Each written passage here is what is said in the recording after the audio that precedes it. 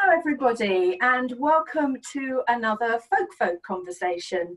Conversations with folk about folk. My name is Katy Spicer and I'm the Chief Executive and Artistic Director of the English Folk Dance and Song Society. And I'm delighted to be joined today by two women, Lucy Ward and Pinky Ward, who I'm told are no relation, but I'm sure they need to get on ancestry.com and find this out for sure. But they have very recently set up an online platform which they're calling Thank Folk for Feminism. So that's what we're going to talk about today. But first of all, can I ask you just to introduce yourself and tell us a little bit more about yourselves as individuals? So Lucy, do you want to kick off? Cool. Yeah. So, hi, I'm Lucy Ward. I'm a singer-songwriter and folk musician based in Derbyshire. I think as a musician, I've spent a lot of time writing about matters of social injustice, and kind of through the pandemic had lost my creative flow. So it was really positive for me to find this and create this outlet with Pinky, and I'm excited to talk to you about it today. Great. And Pinky, tell us about yourself. Yeah, slightly different to Lucy. So I wear a few different hats in my day-to-day life. I'm actually the Chief Executive Officer of a rape crisis centre down in Oxfordshire, as well as a consultant to King's College London looking at issues of violence and abuse and mental health. But also come to the folk arena as a fan, as a music journalist, as somebody who has been steeped in the folk industry for the last 30 so years of my life, it turns out. Fantastic.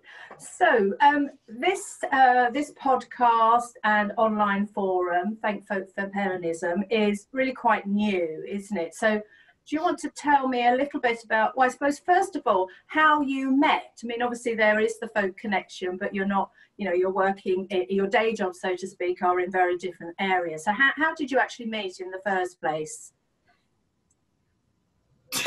I think you probably came to review a gig, didn't you, Pinky, like 1,000,001 years ago? Yeah, I think I bowled up to review a gig, then a little while later approached you to play at my wedding, which was fantastic. And I feel like we've just kind of kept in contact ever since. We bump into each other at Glastonbury, pop up every now and again to see you perform.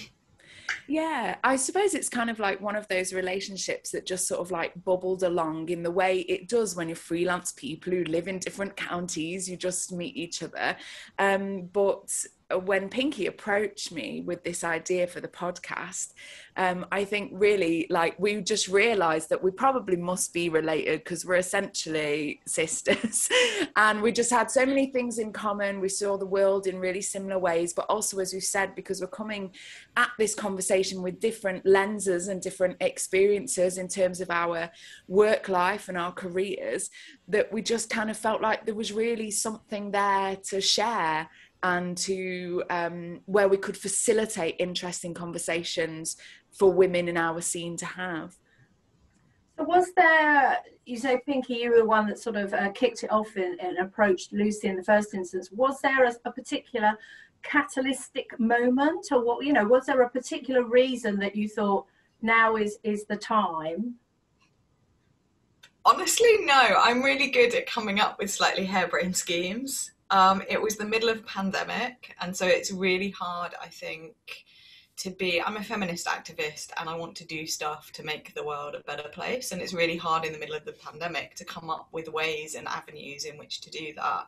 So started musing about the different platforms you could use and thinking about kind of online content creation, but was really thinking also, I guess, about, for me, wanting to it sounds really cliche, but get a little bit of the fun back in feminism. So most of my feminist activism is around sexual violence, it's around gender inequality, and it's the sharp end of the stick, I guess. And whilst I think feminist issues are not necessarily quote unquote fun, like, we've had a lot of similar conversations with people on the podcast about violence in the industry or about issues of gender in the industry, is coming at it from a completely different lens, and that's reignited my passion, I guess, for gender-based rights in a very different way. So that felt really important to me, that we did something, you know, we kind of describe it as being a fun, uplifting conversation about feminism, and I think it's that bit that feels really critical for the work we're trying to do. And so, yeah, that's really interesting. I like that idea that you wanted to bring the fun into, as you say, what at the sharp end can be. I can imagine you must deal with, or I probably can't imagine actually some of the stories that you hear and the cases that you're probably dealing with. That must be quite something, and unfortunately something that probably most of us will never have to experience firsthand or secondhand. So what is it about then that the podcast and the on the forum online that sort of keeps it, you know, as you say, fun, but I suppose still has that serious element to it? It's, you know, it obviously needs to be taken seriously, but how have you gone about that, really, I suppose? I think it's been a really organic process for us, and really it's been guided by the women who've contributed so far.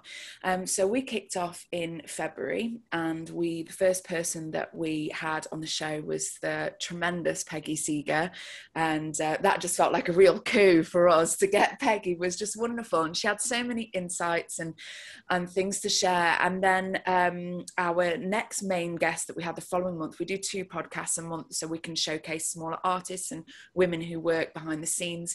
But our next big artist that we showcased was Nancy Kerr, on the topic of being a mother and a musician and musical heritage.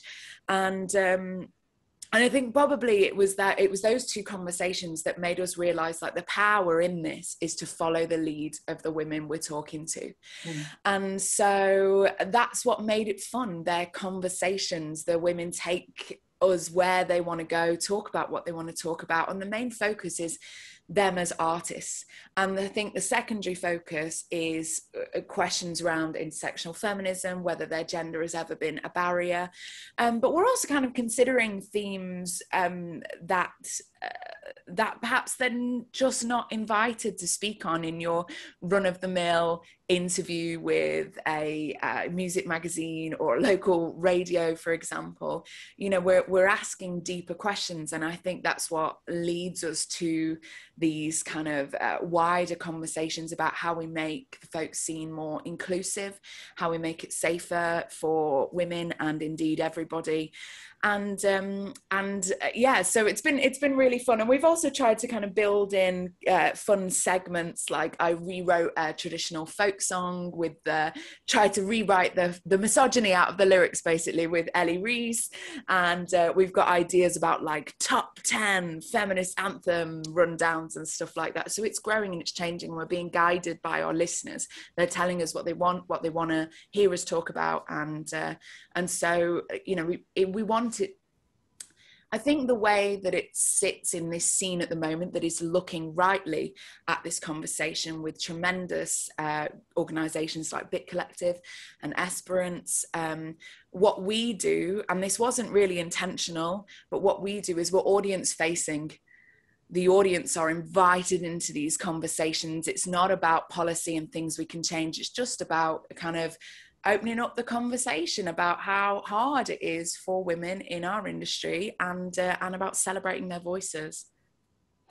That's fantastic. And I mean, obviously over the last, what is it now, probably a couple of years, really, that, you know, there's been this, the Me Too, the hashtag Me Too sort of campaign and movement that primarily came out of the sort of acting world rather than necessarily the music world. Has that influenced you in any way? I mean, consciously or subconsciously, to either, you know, go down that route or not go down that route? Or, you know, how do you think what you're doing is sort of, I suppose, you know, feeding in or has been influenced or is being influenced by the sort of bigger conversations that are happening about particularly women in the arts sector, you know, performers, etc. But I think, you know, probably the wider picture of women in society, full stop. Yeah, I mean, I don't think you can talk about feminist issues without having that conversation. And I actually think it started earlier than Me Too. I think Yeah. I think historically it started 40 odd years ago, but actually I think the Jimmy Savile stuff was the first point where the public narrative really started to shift. And then the Me Too stuff started to happen. And of course, there's issues with the Me Too stuff in terms of it being attributed to white women rather than it being attributed to Tarana Burke, who is, of course, the woman of colour who started it many moons actually before the Hollywood stuff came out. But for me, it's this pyramid structure of inequality that exists, where sexual violence is like right at the top end, right? But all of those microaggressions, all of those day-to-day interactions that women experience feed in and facilitate and create a culture that enables that. So the catcalling, or just, the fact that spaces aren't considered for women in terms of their safety or in terms of being parents, or, that folk music is, deeply misogynistic in most of the lyrics, and we stand up and sing that on stage, and that's totally fine, and nobody bats an eyelid, all plays into that. So for me, you can't have one without the other.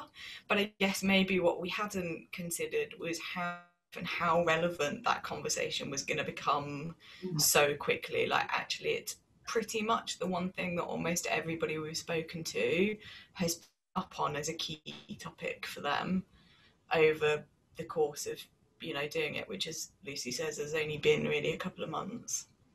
Yeah, indeed. It is a very short time, but you're obviously already, making a mark really, and giving that forum, isn't it? And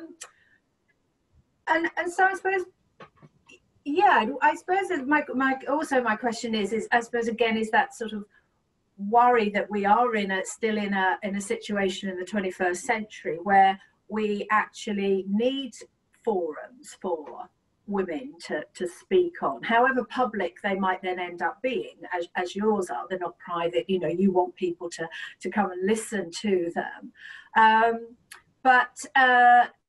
yeah, do you find that as well a concern? Well, obviously you probably do find that concern, but that we are still needing those forums, and also I think perhaps needing them in the folk sector, which does like to put itself forward as terribly inclusive, come one, come all, doesn't it? And what do you sort of think about that as your position as an artist, Lucy, but also Pinky, you coming in and out as a journalist, as an audience member, and now obviously through this bigger collaboration? It's interesting because this conversation has come up in almost every interview we've recorded so far, the conversation of the difficulty of addressing issues within a scene that views itself as so inclusive that it actually hurts when people say, you might want to consider that we could be making ourselves, more inclusive, or, pointing it out rather than assuming it's assumed, even. And Nantika said this really interesting thing. She said, we're a family, and in families, it's really hard to talk about problems. And I suppose I hadn't really clicked with that notion until she said it. And I think we're very keen that the podcast, it isn't about saying everything's wrong. Yeah. It isn't about that. It's about giving women in our scene the space to really wax lyrical about their music and their experience and the way that they write, and give them the space, as you say. But I don't know where I'm going with this. I suppose kind of because it's a podcast, it needs to be entertaining, and I don't mean to the fact that like at the detriment of having the important conversations, but I mean like it's about where am I going with this? Can you edit this out, Katy? I'm sorry. Where am I going with this, Pinky? It's about we wanted it to be somewhere everybody could come because they want to hear Nancy or Grace Petrie or Shrewsbury and Cambridge in conversation, not because they're like, I'm a feminist in folk music, but because they just think these are great artists or powerful organizations and they're interested in hearing more.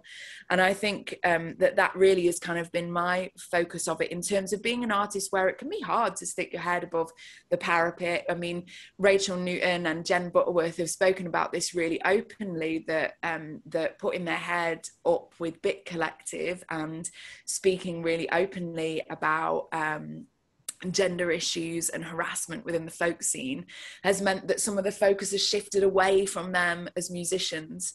So I think in my mind, I wanted there to be a platform where women could speak about these issues, but their art was still the center of what we were celebrating. Take it from me, Pinky, because my brain is discombobulated. Yeah, I think there's also that, all of that, right? First and foremost, I think we wanted to showcase the voices of women in the industry and give them platform and spaces to speak, particularly when maybe they've not always been given those platforms and places to speak, which is why having 2 a month and making sure we've got space to showcase newer voices had also felt really important to us. But I think there's also this aspect of the folk scene does consider itself really inclusive, but actually I think it does this thing where it's like, here's the table and here's the seat, and you have to find your own way to it. And actually, as a younger woman in the folk industry who's also a lesbian woman, I have not found the folk scene to be that inclusive. Actually, I have walked into localized folk clubs and felt very othered and very outside, because I'm not your stereotypical married middle class individuals, and I'm not saying that that's all of the folk scene. It absolutely isn't.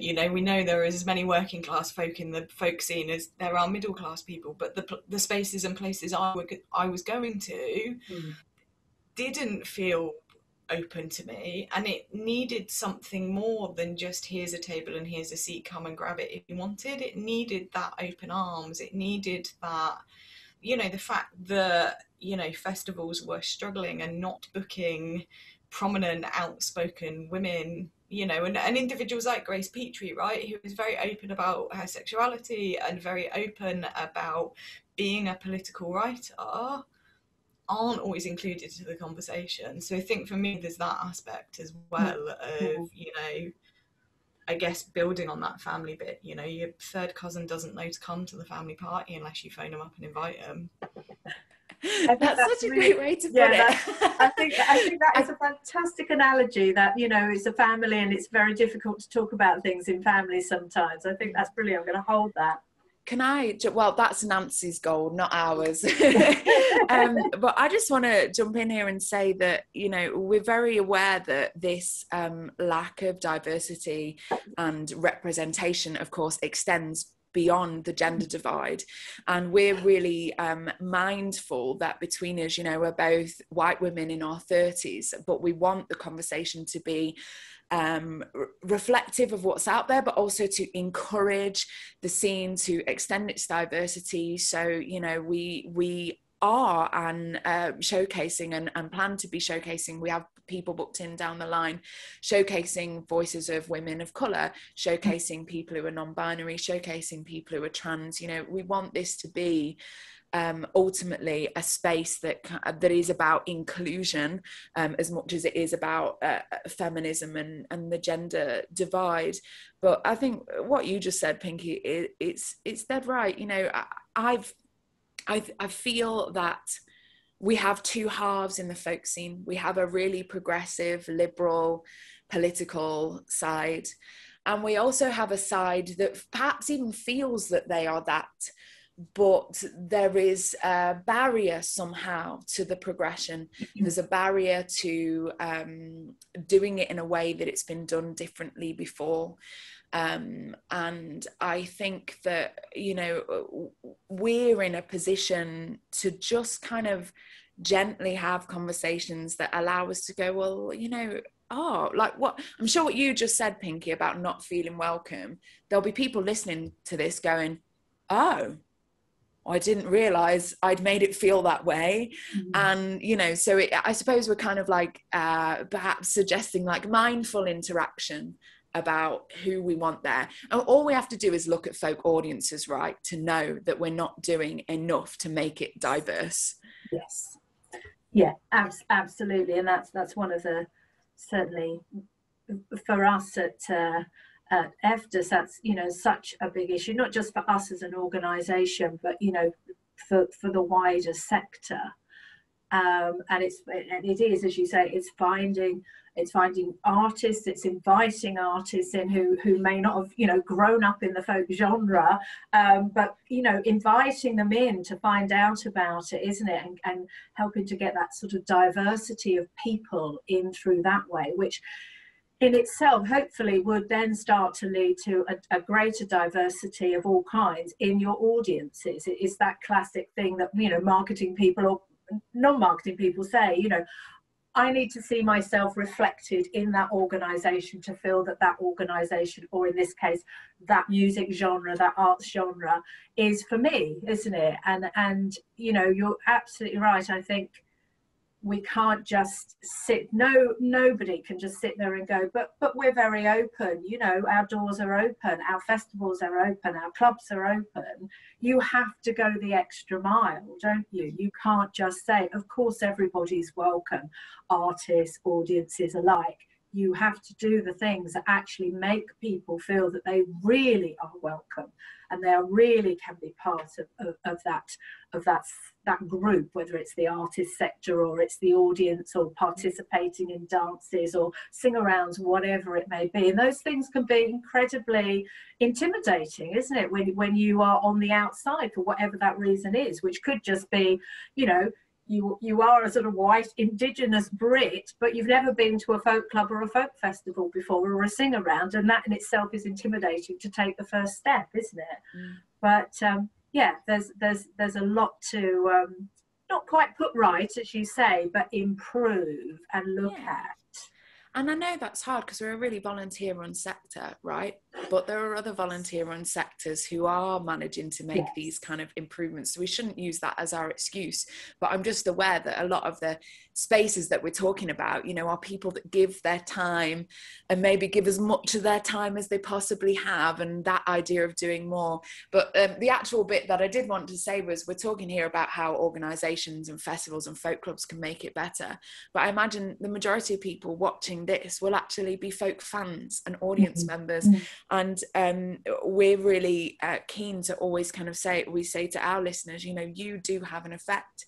If there's somebody you want to see booked, if there's somebody you know, if you have an idea of how to make things inclusive, your demand almost as the consumer of the music can help organisations make these changes. So, you know, it's about a whole scene approach to creating the change, I think. Absolutely. And just, you know, you Pinky, you mentioned, you know, Grace Petrie. I remember, well, it would have been 2 years ago now, obviously, because we didn't really have any festivals at all last year. But 2 years ago, I usually do the comparing on the Acorn stage at Folk by the Oak. And Grace was one of the artists on there. And oh my goodness, the tent was packed to the gills. Several people deep on the side, you know, trying to sort of look in on the open side. Everybody was right up the front, and everybody, and it, you know, I was looking at the sort of front few people, front few rows, so to speak, you know, standing people.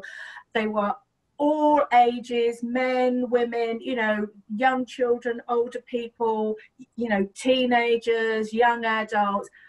They all knew the words to her songs. Every single word of every single song.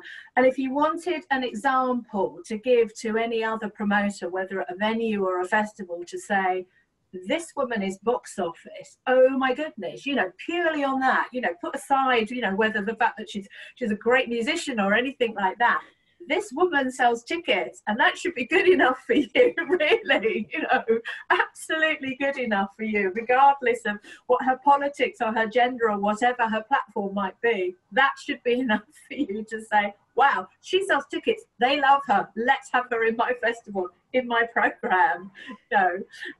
Yeah, it's yeah, I think we're all probably guilty of it. We all tend to sort of get into, you know, into our comfort zones, isn't it, and about what we want. And as you say, Lucy, I think that, you know, dialogue with audiences and is so important, because I think sometimes we assume that our audiences want certain things or don't want certain, you know, things. Certain types of artists will appeal more than others, and sometimes we're not brave enough to go, oh, let's just try and see, you know, see what happens, you know. And sometimes you're really pleasantly surprised about both the numbers, but also importantly the reaction. You know, people coming out going, oh my goodness, I'd never heard that artist before, they're amazing. And you know, somebody like Grace has certainly, you know, as I say, my experience at this festival and at Cecil Sharp House, that's what people come away with. Oh my goodness, that was amazing. And as you say, gender politics, all that sort of thing is by the by, because they just love what she does, and that's enough. Yeah. And I actually think there's something, isn't there, about, you know, that aspect of, you know, if you book someone different, you therefore change the demographic of your audience. So that kind of mapping, right? If your audience is one thing and you keep booking more of the same, and you know, contact your audience and ask them what they want, they'll tell you more of the same. Like, you know, doing the same thing will get you the same results, no questions asked. If we want to diversify audiences, and I think it's that diversification of audiences that makes people like me feel like this is more of a space where I can come to, because I see others like me reflected back, then we have to diversify the lineups, which means the people we need to be talking to are the people currently not coming to the festival or coming to the gig. Who would get you to this space? And then how do you balance a lineup which gives you, you know, enough people for those that come year on year on year, who are like massively dedicated to that particular festival, give them enough stuff that they are engaged, and they, you know, and we all want to see the big names and, you know, the key players in the folk industry, of course we do, but then put enough new, engaging, emerging stuff on to invite a newer, different audience in, you know, and then map what that does for your demographics and your audience, you know. But if people don't see themselves reflected either on stage or in the crowd, they will stop coming, and therefore you will get more of the same, you know. And I guess I was thinking as we were talking, actually, you know, that question of like, well, how did you and Lucy meet?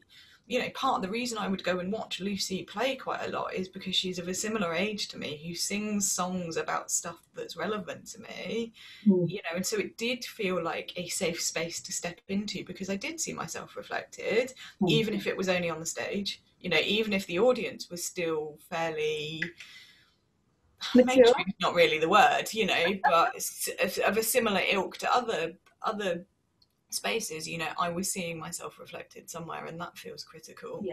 And I think probably I should say, just to be fair to, you know, to the folk music sector, this isn't uncommon in other music genres. I mean, you know, the sort of pop and rock world are probably one of the, you know, the only sector with perhaps a much younger demographic, but certainly jazz, classical, world music, you know, that we're all having the same conversations about you know, how to change that audience demographic, including that age issue.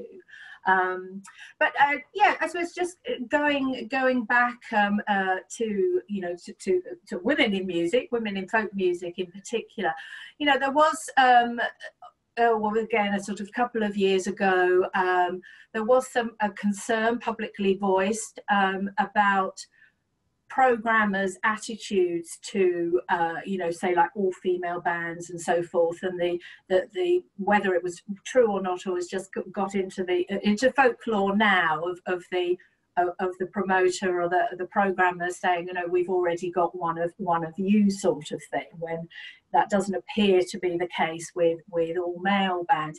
Do you think that is starting to change? Do you think programmers, whether at venues or festivals or folk clubs, are thinking a little bit more carefully about, you know, the range of artists, both in terms of male, female, gender, new, experienced, new writers, very traditional? Do you think they are starting to think a bit more carefully about that, and not, you know, always perhaps go for the people that, as I say, you get into your comfort zone about who you usually book?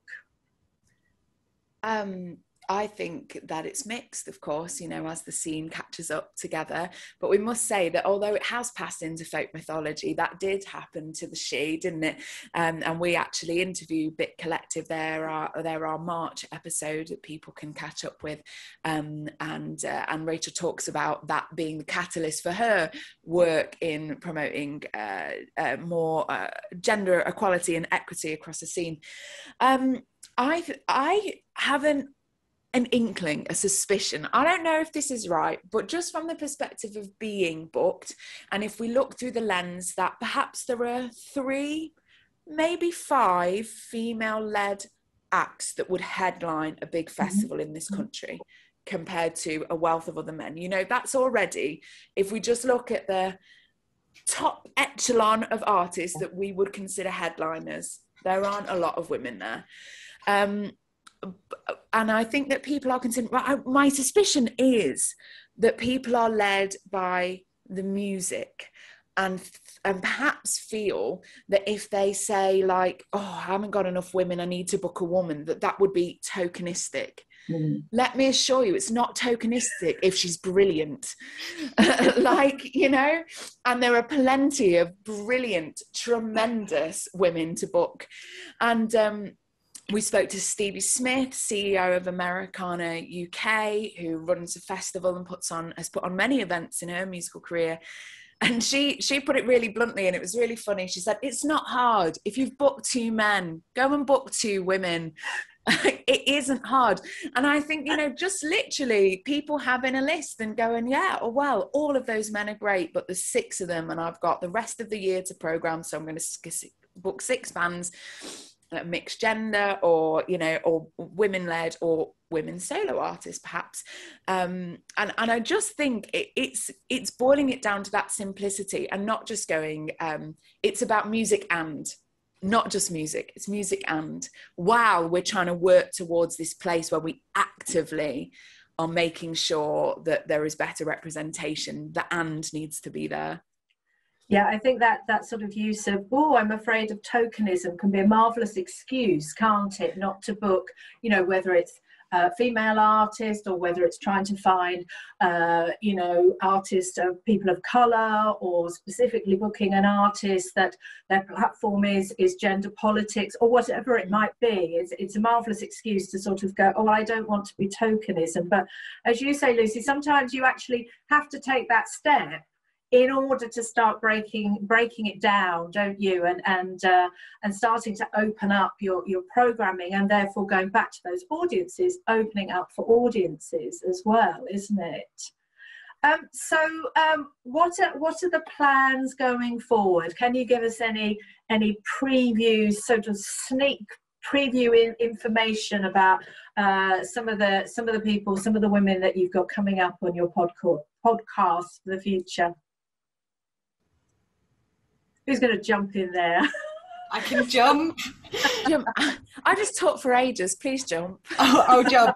We've got lots of plans and lots of people lined up. So as Lucy said, we've got Bit Collective coming up as our April episode. So yes, April. I said March, didn't I? We've just done March. It's all right. Just corrected March you. was so yesterday.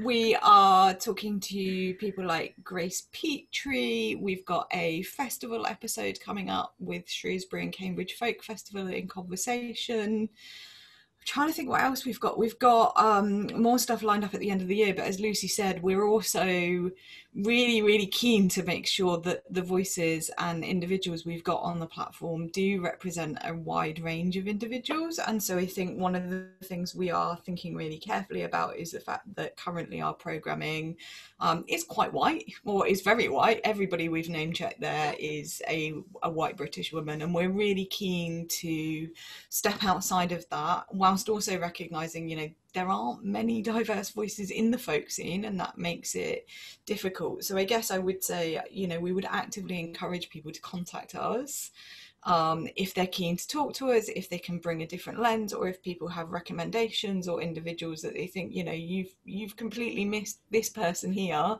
and you should be approaching and talking to these people, please let us know. You know, I think we're acutely aware of our privilege, and we're not asking other people to do the emotional labour for us, but we also need some support to make sure we get it right. Yeah. And people can find us and contact us through our website, which is thankfolkforfeminism.co.uk. But we're also on Facebook and Instagram and Twitter, and we have and all the podcast places, of course. And we also put out a monthly Spotify playlist on the theme of whatever we're discussing that month. So there's a lot coming up, and there's a lot of really fun stuff coming up. We laugh a lot. Both me and Pinky were saying that it really doesn't feel like work, because it's just such a privilege to chat to these ridiculously talented, brilliant, lovely, eloquent people, and they enlighten us and they make us smile. And you know, the feedback that we've had from our audience so far is that they are laughing and smiling and thinking too, and we couldn't ask for better feedback than that. So we want it to grow, and we want people to join us and tell us what they want, and we will facilitate it, because this conversation, right, is only powerful if we all engage, or it's more powerful if we all engage, right? And at the moment we have about 80% to 20% women to men listening to us, and we think that's really incredible, that kind of validating space, women gathering together. And we're very grateful for our listeners, male listeners, and you know, gender non-conforming listeners, of course, as well. But we do want to you know, we want to know why men might not be listening, because this conversation absolutely involves them, needs their input, you know, and needs their allyship to get the best effects, being the gender with the power and the representation to ask for things to be changed in a way a lot of female artists can't. So that's another thing that we just, you know, we want to know from our listeners how they think we can make it a space that absolutely never loses the focus of women and being women-led and being women's voices, but also doesn't, you know, allows other people to engage. Yeah, sorry, Pinky. I was just going to say, I guess the other thing that we're both keen and have frequent conversations about, and are still figuring out and working out the details, is we want Thank Folk for Feminism to be bigger than the podcast. The podcast is the platform and the talking point, but we're keen, you know, as I said earlier, I'm an activist through and through, as is Lucy, you know, and I think we're keen to be agents of change, and that means you start with listening and you start with the conversation, but what are the next steps? And we've talked a lot about, you know, our capacity or scope to engage with organisations or individuals to create positive change, or facilitate panel discussions, or, you know, you name it. I think we're probably open to it, but, you know, thinking creatively outside the box, particularly as the world starts to reopen, about what more we could be doing with Thank Folk for Feminism to really create some positive action. Yeah, you preempted actually what was going to be my next question, is you know, can you see yourself doing stuff that's not digital, that's not, you know, but that's in, you know, in person, whether that is, as you were saying, perhaps some panel conversations, or even programming, you know, your own sort of festivals. So we do have a dream of that, curating our own Thank Folk for Feminism festival, or at least, you know, at the very beginning, and I'll say this to you as an organizer of events, Katy, you know, jumping into spaces and creating a song circle, or a day of programming, or a block of 3 hours. You know, we're really interested in that. And I think something we didn't mention earlier when we were talking about how we know each other, one of the things Pinky said to me when we had our first Zoom meeting about whether Thank Folk for Feminism could even be a thing, was, I thought about this idea and I thought about who I should ask, and I just knew you'd be the person who'd say yes. And I think we're both the sort of people whose brain is buzzing with places we could take this, and we're excited as Pinky said, to be actively doing exciting things for change. And music is a great way to do that without getting bogged down in lots of other things. It's an uplifting practice in itself. Even when it's folk music and the topics are miserable, it's an uplifting thing, isn't it? Sharing music, and all the more so post-pandemic. So yeah, people want to watch out, and if they want to book us to create things for them, we're here. Well, my doors, my personal doors of Cecil Sharp House and EFDSS are absolutely open to you. So cheers. Yes, let's pick this up afterwards, because I would absolutely love to have you come and do some guest programming at Cecil Sharp House. That would be absolutely fantastic. So that's a date. We'll put a date in the diary, definitely. It'll have to be next year. This year's got a little bit busy with about 3 seasons booked back into 1 season. I was going to say, in a month, right? Yeah, How quickly can you do them all? But 2022 is a definite possibility. Well, that's been fantastic, and we will obviously we'll put the website address, etc., up at the end of this recording, so people will be able to click on it straight away. But it's been an absolute pleasure speaking to you both. I think it's wonderful what you're doing, and you know, please carry on and do take it beyond the digital, you know, out there physically into the real world, because, you know, I'm an older woman. I'm just a teensy bit older than you guys are, but it is so important for, you know, the generations below me, male, female, Black, white, Asian, you know, gender, whatever, to be having these conversations and be pushing forward for that development. And, you know, we don't necessarily want a revolution, but we do want, you know, a quiet, peaceful pushing, breaking down a few barriers, changing a few headspaces. It is absolutely so important. Thank you both very, very much. Thanks, Katy. Thank you for having us. It's been an absolute privilege to chat. Pleasure.